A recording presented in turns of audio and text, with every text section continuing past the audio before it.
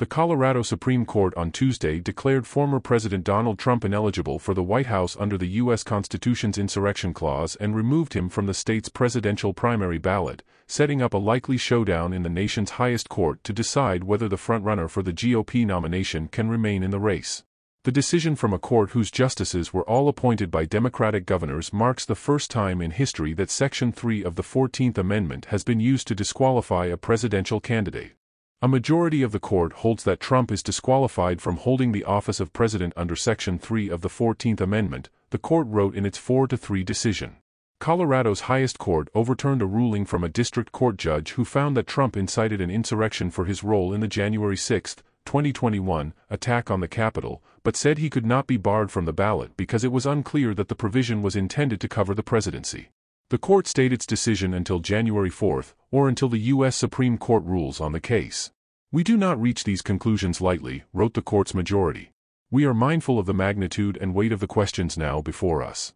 We are likewise mindful of our solemn duty to apply the law, without fear or favor, and without being swayed by public reaction to the decisions that the law mandates we reach." Trump's attorneys had promised to appeal any disqualification immediately to the nation's highest court, which has the final say about constitutional matters. His campaign said it was working on a response to the ruling. Trump lost Colorado by 13 percentage points in 2020 and doesn't need the state to win next year's presidential election. But the danger for the former president is that more courts and election officials will follow Colorado's lead and exclude Trump from must-win states. Colorado officials say the issue must be settled by January 5, the deadline for the state to print its presidential primary ballots. Dozens of lawsuits have been filed nationally to disqualify Trump under Section 3, which was designed to keep former Confederates from returning to government after the Civil War.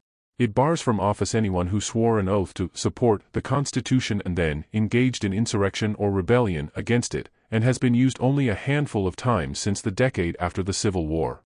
The Colorado case is the first where the plaintiff succeeded.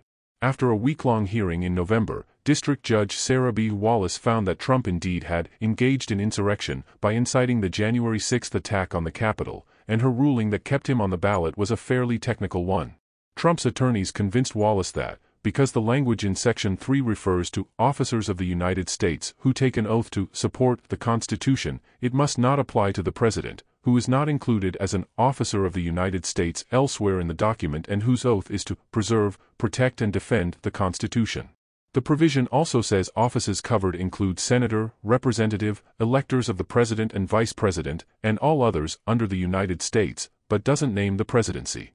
The state's highest court didn't agree, siding with attorneys for 6 Colorado Republican and unaffiliated voters who argued that it was nonsensical to imagine the framers of the amendment, fearful of former Confederates returning to power, would bar them from low-level offices but not the highest one in the land.